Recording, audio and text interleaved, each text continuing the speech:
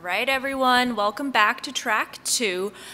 Now we're going to move into a 30-minute talk by Yianna Paris about the ins and the outs of threat hunting. Not just blue, it's a team sport. So everybody give Yianna a round of applause. Thank you so much. I'm so excited to be here. I feel really lucky that I can be here for a second year in a row, so thanks for having me. So this talk is going to be about threat hunting and the relationships we have in an organization. So if you want to know how to threat hunt, we can talk about that later. This is going to talk about all the things we need to do around threat hunting. So I'm Yianna Paris, for those who don't know me. I'm a hacker, a researcher, consultant. I recently moved to the Netherlands. I love to play video games. I love Farming Simulator.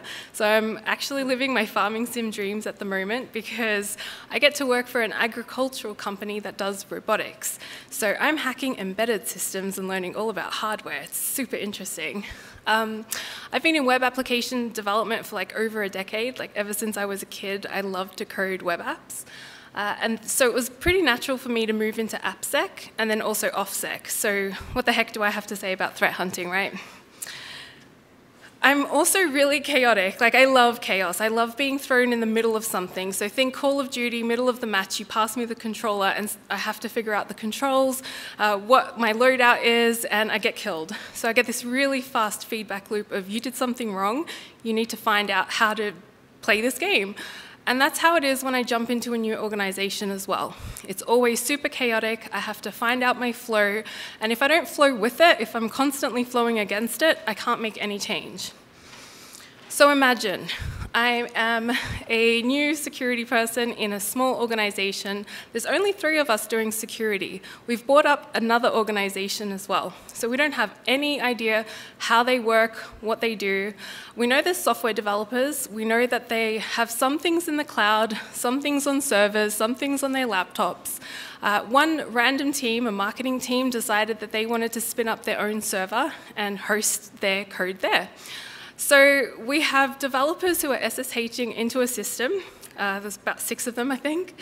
And they're not only treating the server as a development server, but also a production server. So the idea here is that if you're able to get access to this server, you're able to change the code of a live website. And this live website also has access to production data.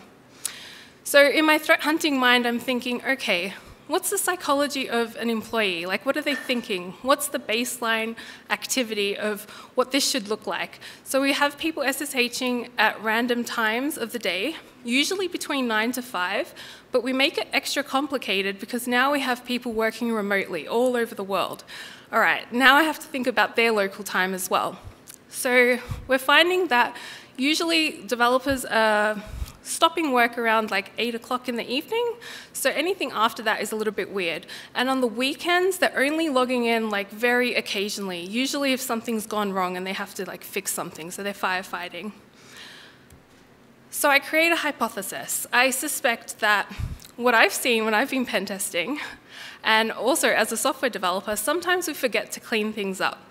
So I've found things like authorized keys for people who no longer work at a company, so they're able to SSH into a server.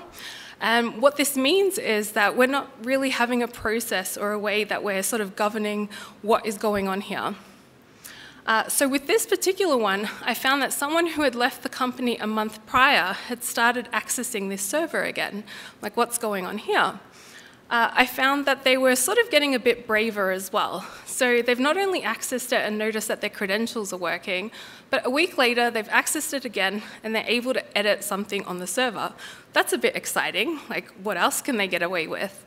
They haven't been blocked. None of our systems have alerted us to this. Like, we don't even know this is happening or that this weird stuff is going on.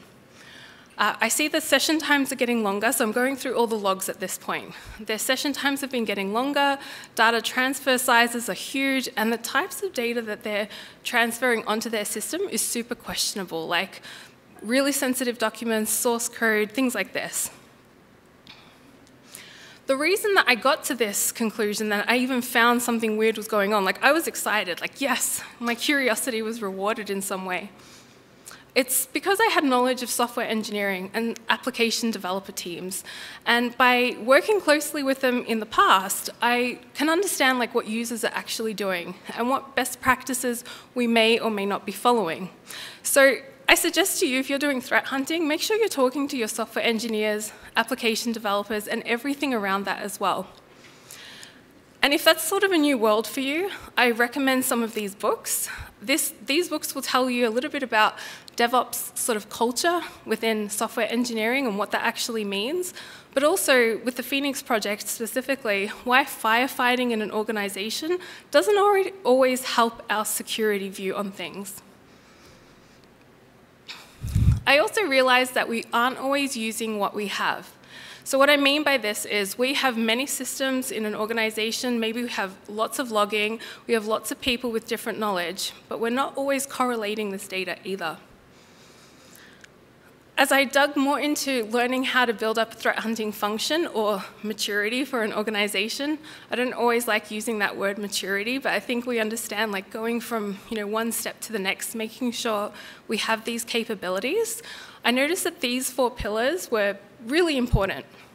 So having good data quality, knowing where this data is coming from, how it is structured, how can we actually access this? Can you access it in the first place? Is our threat hunting trackable and repeatable? If I was to get new people into my team, would I be able to allow them to do a threat hunt that I did last week? Or is this something that I just had in my head, did it, and that was it? What are we doing with those outcomes? Are we measuring anything? Are we measuring what we're learning? How creative are we with our hypotheses? Can we talk with other people so that we can make these even deeper? Can we use what we have in the organization to get insight into this as well? And as a software engineer, I am so used to continuous improvement. If I code something and I get it wrong, my test is going to tell me, my tools are going to tell me straight away. I have to debug this code, fix it, and then try to merge back in. Then I have a code review, and that process can take a little bit longer as well.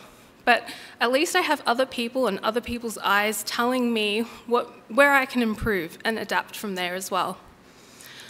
All these pillars led to the answer of, is our threat hunting effective? So if I was able to hit some of these pillars, then I would be able to maybe answer this question. Okay, so I jumped us into an example, but threat hunting. What do I mean by that when I talk about it in this talk? I'm talking about not just the malicious activity, but I'm also talking about suspicious or risky activity. So maybe a user has done something that you don't expect, and so we're detecting this as well. When do we actually do the threat hunt? So we may have already got an alert on something, but we're doing something reactive. We're responding to that alert. The threat hunt is the proactive approach of looking for this malicious, risky, or suspicious behavior. And when I was reading some research by the Ponemon Institute, when I saw that it was 203 days on average to identify that any of this malicious or risky behavior was happening, I thought, whoa, what can we do differently? At a high level, my approach to threat hunting is these 5 things. So collaborating, who am I involving with? Hypothesis, what are we actually hunting? How am I creating that hypothesis in the first place? Is it just reliant on me and what I have seen? Or am I involving other people in that conversation as well? The activity, so how we're actually hunting. What tools are we using? Is this a repeatable thing that I can do next time? By making the collaborate step a distinct thing on its own, it forces you to think about who else to involve. So I don't want to just rely on the security team itself. I want to rely on other domains across the business. I want to get other people involved because I want to teach them security language, what we are trying to achieve. And I think as we build up the capability and the knowledge of other domains, I think we can also get deeper threat hunts. Sorry. So, threat modeling. This is one thing that I use as well. Does anybody here threat model? Awesome. Have you threat modeled a legal contract? One of my colleagues applied the STRIDE framework to threat modeling a legal contract. And I was like, well, how do you do this? And it was this out-of-the-box thinking that inspired me to sort of apply the things that we're learning in security, the frameworks that we have, into other things as well. And so when we think about our home, for example, if we're threat modeling this, we want to protect the valuables that we have inside, so our assets. We might do that by locking the door, making sure that we have a door in the first place, from an active threat, someone like breaking into that. But what about the passive threats, the things that we can't really always protect against or predict that are going to happen, like really bad weather? In Australia, during like the Christmas period, it's summer for us, but we get hailstones that as big as baseballs, and these can break like our windows. So what do we do there? You know, we can insure the home, we can get thicker glass, but I tried to apply this kind of thinking of what can go wrong and how can I detect that it's happening to developing the hypothesis as well. So I got all the individual points of, okay, we have an ex-employee, this is going to be our threat actor. Let's get into the psychology of them. How are they feeling? What are they thinking? Are they doing this maliciously, or are they just curious? Because if it's me, I'm probably just curious. I know that the server has a bunch of juicy stuff, so this is the thing that I want to look for weird activity on. But I also know that it's connected to this marketing website, so what other data can I get to? If you are still learning threat modeling, I really would recommend these resources. So Adam Shostak is also part of the working group along with Alyssa Miller and others for the Threat Modeling Manifesto, and has a book, Threat Modeling, Designing for Security. Okay, I'm going to jump over from threat modeling now to design, because I used to be a designer. That's how I started in like front-end web development as well. Design can be really confusing and difficult to understand. We create something and we expect people to use it in the way that we think they're going to use it, but are we doing the research? Are we seeing how people will actually use it? Because people like me will be sitting on a plane, putting in like a bunch of letters in a search field and crashing the system. Not intending to do that, but just because I'm bored. Now I'm imagining like kids or just people doing this as well. So when you talk to your UX research teams and your support teams, find out, what are users actually doing? What behavior should we be looking for? What are some like weird hacks or weird bugs that they have found? And is that something that we could be looking for and preventing as well? This also got me thinking about I was working for a business and they had a website that they were creating, and everybody could have a profile page, so an About Me page. And we didn't intend users to be able to communicate through their About Me page. So there was no chat functionality, and the whole idea of this website was for people to sort of create groups and tell people like what was going on in their sort of area. Like it was meant to be something local. And the About Me section was meant to just say a little bit about themselves. But we found that people were actually using it to put things like their social security number or their birth certificates. We did not expect this at all. Like there was a whole underground like chat of weird communication happening. And that got me thinking like, how does this website actually work? So I jumped in and I tried it. And I found out that as I was using it, you could actually keep logged in for almost 900 days without it kicking you out. I also found that within the first few minutes, it asks you to verify your identity. And if you don't acknowledge that verification, you can still get tons of data from it. So profiles and profiles are being sent to you. And I was wondering, oh, can someone use this against us? Like this misused feature, is someone scraping it? So I had a look. I had a look through logging and I thought, okay, my hypothesis is here that someone can take advantage of this misused feature and find out personal information of people. I was finding that we had abnormally high session duration for some users. Now, not all users were trying to scrape and get tons of data. There was probably legitimate use cases there as well. But there were locations that we didn't expect. So we were expecting locally in one country, but we were getting this like all over the world. And I'm thinking, oh, this is a little bit strange, especially if we have like birth certificates and social security numbers, like who is taking this data? And I was also seeing many API calls, so people could just stay logged in, keep scraping, and get everything off our site. And this got me thinking, like, who should we be talking to and involving in these conversations? Who sees this all the time? So when I'm looking at logs, you know, if I put my red teaming hat on, I want to actually, as a hacker, blend into everything. I want to make that my traffic or the way that I'm interacting with the system look as normal as possible. Often I show organizations how much data I can find out about them without even like hitting their website once, so they don't know that I exist in the first place. And that's usually because there's lots of tools that have done the scanning for me. So are you talking to your platform engineering teams? Are you talking to your network teams? Some of you might be like, yeah, we do. But how are you involving them in this security conversation? Are they helping you build up that data quality? What do they know about it? What tools are they using at the moment? Can you leverage some of this technology? I've been part of conversations where one team wanted to talk to Palo Alto about firewalls and another team was talking to them about the same thing. And I'm thinking, like, why aren't you pooling your resources and talking to each other? And data. Like, I've been talking to this about it a lot. Are you talking to your data science teams and your data engineering teams? And if you don't have data science and data engineering teams, then talk to the people that like data, like me. We like data structures. We like, you know, making things look pretty. We like getting further insights into that.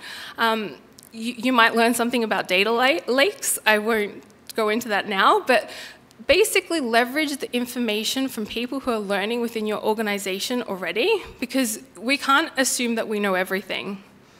And by involving them, we might learn something new, like Jupyter Notebooks have been gaining a lot more popularity in security, but data scientists have been using this for a long time as well. And when I was studying data science like a few years ago, I thought, wow, this is amazing. Like, what can I use this for? So I started. With Jupyter Notebooks, you can have like a runtime environment, so you can actually run some code in there. You can visualize data, you can analyze data sets. You also have Markdown and HTML, so you can make things look super pretty. And I was creating reports that I could send to other people, and they were looking like really great. And like, whoa, how much time did you put into this? It's like, well, you do it once, and then you just feed the data in, and it's spitting this out. Like, how nice is that? I was also using this for reconnaissance. So if I look up a website and want to do like content discovery and technical discovery, I have a whole Jupyter Notebook that can kick off some automated scans for me already. And the kind of analysis that I like to do is looking at things like, well, what are the common naming patterns that are being used? Are they leaking like internal naming conventions as well? And by using this information, like how can I further that? Like, can I social engineer? Can I find credentials? Yeah, it gets super interesting. And this isn't new for threat hunting. In fact, Roberto Rodriguez has some really great resources. He has a 4-part series on Medium, and he started the Open Threat Research Forge, so I really recommend looking at that. And if you like data and want yours to tell like better stories, better metrics, I also recommend Cole Nussbaum-Knaflic. She has some great resources like books and videos. So as a threat hunter, I'm trying to piece together different parts of information. So I might have like my atomic indicators, which are great, but how can I relate that to more data? How can I look at the whole behavior of things and go even deeper than what I'm looking at the moment? So I want to involve other people into that conversation. Like with your threat modeling, a few of you said, yes, you do this, but what do you do with your outcomes? What happens there? Like, are you using that for insights about what can actually happen within your environment? And if you are, that's awesome. Like, can you share how you're doing that with me? And I want to warn you, like, when you start looking for things, you're going to start questioning, like, okay, what is going on here? I find tons of credentials in the weirdest of places. The temporary fix that just seems to stick around. The proof of concept always ends up in production code. I don't care what you're trying to tell me there, but it will end up there and you won't be able to change it because suddenly like things are breaking and you need to find a way to fix or rewrite it completely. And the shadow IT, why is that happening in the first place? Are we asking the questions of what are we trying to achieve here? Like, you're using a different piece of technology. What did we block you from being able to do? How are we not enabling you? Like, what can we be doing better?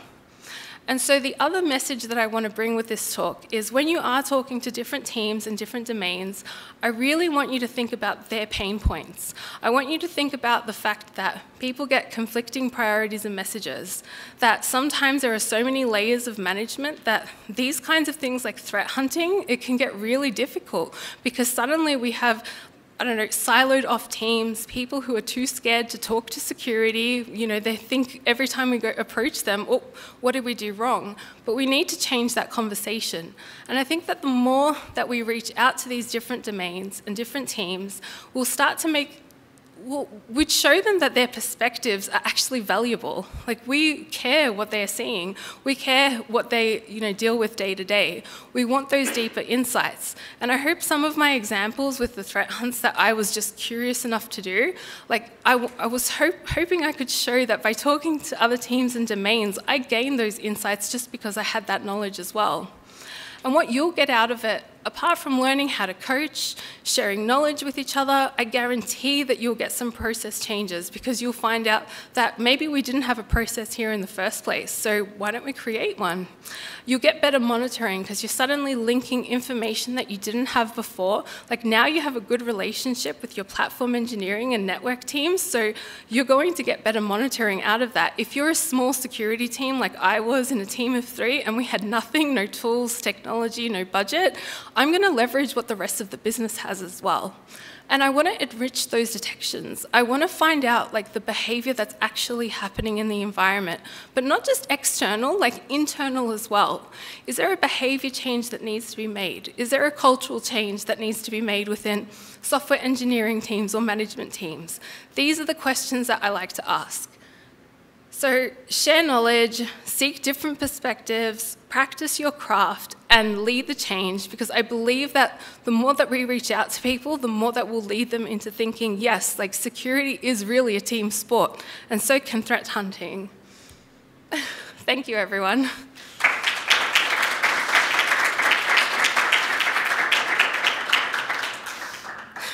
Do we have any questions? I think we still have 5 minutes.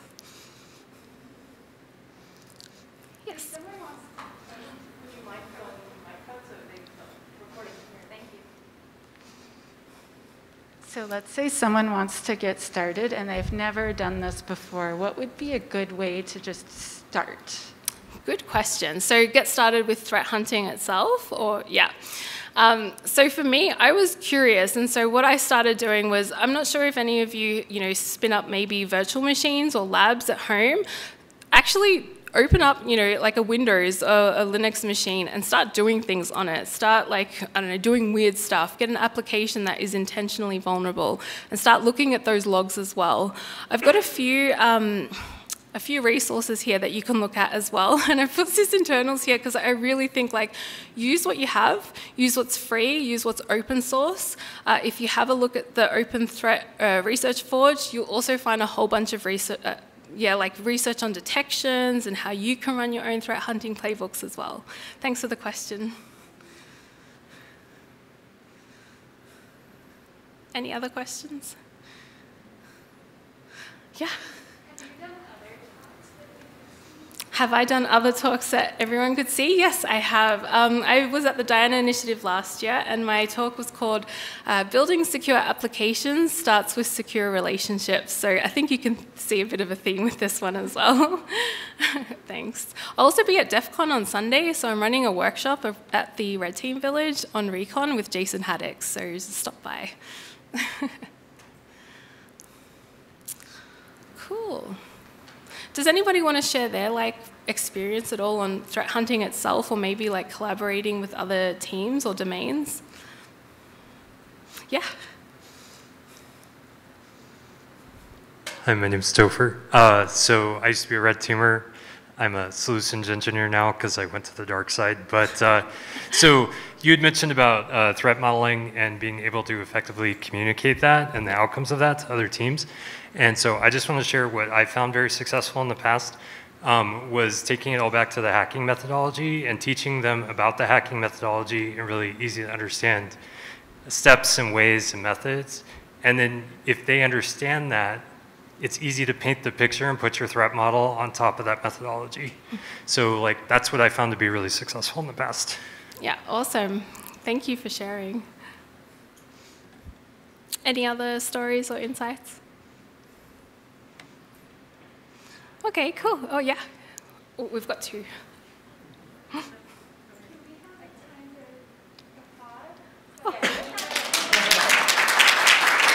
Thank you. I appreciate it. Thanks. Hi. My name is Chang Tan, and I'm actually with, I work with Daniel M. Kelly, as well as other operators. You might have heard of them, you know, revealing Worm GPT and Dark Bert. Yeah. Yeah. Yeah. So, just to show. Yeah, that's really cool. Thanks.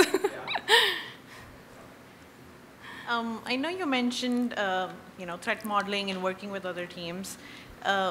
What's your approach to, you know, introduce this to other teams? Because most of the time when security reaches out to any other team, it's like either it's more work or, you know, there's something wrong. So how do you approach that? That's such a good question because I get asked that all the time. So I work with different organizations, and the first thing that I always have to investigate is like, what is their way of working? Like, how are these teams actually working at the moment? What tools are they using? What's their process? If they're using GitLab, like how are they using that? And then I start to paint a picture. I'm like, okay, so there's certain times where a team gets together and starts to talk about their requirements. Can I add a sneaky question in there, like, what's the worst thing that could go wrong? Okay, cool, what are we gonna do about it? So these couple of questions turns into a bit of a conversation, and it doesn't have to take too long. It could take like 5 to 15 minutes, but they've started it. And we start to like see what their thinking is as well. We also do, like, depending on the team itself, if they like to share knowledge and they like to get together and learn things, then I might do like a specific workshop. And a little trick that I do is, and I learnt this from a colleague of mine, is I say that there's going to be one workshop, and it's a limited seat workshop, and I want to see who's super interested and wants to get involved, and they sign up. And then suddenly they're talking to other people about, oh, we learned this really cool threat modeling technique, like you really need to be able to do this as well. And they start reaching out to us. Oh, we want to, like, we missed out on that first, you know, workshop. And tailor the workshops that fit with the culture of the business as well. I'm happy to talk more about that a bit later with you too, yeah. Awesome. No worries. Thanks, everyone.